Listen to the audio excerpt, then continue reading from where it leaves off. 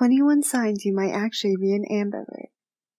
If you don't feel like an extrovert or an introvert, this might be why. 1. When you're out in the world, you're probably not going to be starting conversations with strangers. 2. Generally, you're always happy to meet new people, but you'll probably feel uncomfortable if you have to do it without any of your existing friends with you.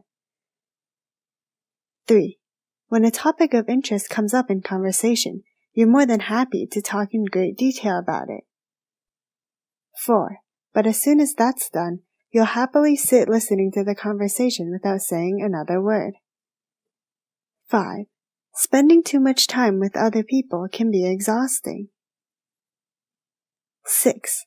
Your calm, controlled professional self feels like a very different person to the one your friends see. 7. Asserting yourself is tricky in many situations. 8.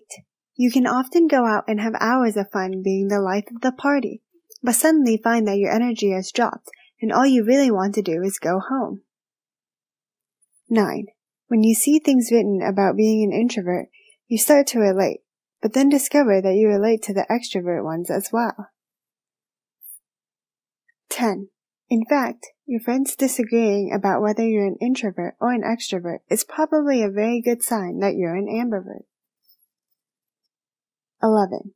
Small talk is something that annoys you, because while you can do it, there are instances when it feels a bit insecure. 12.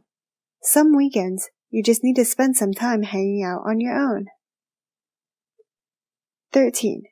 Too much time spent alone can leave you a bit downcast, however, and you're concerned that that's not very productive. 14.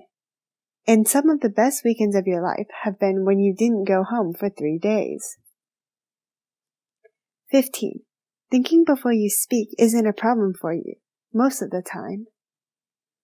16. You have a tendency to balance out whoever you're with.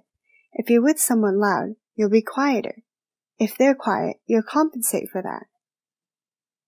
17. You're known to be quite intuitive and good at picking up signals that other people can miss. 18. Often, you just find yourself observing what's happening around you. 19. And at other times, you'll be getting involved in the moment. 20.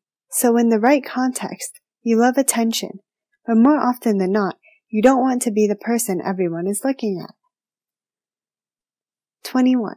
So if you can't figure out whether you're an introvert or an extrovert, maybe it's because you're actually an ambivert.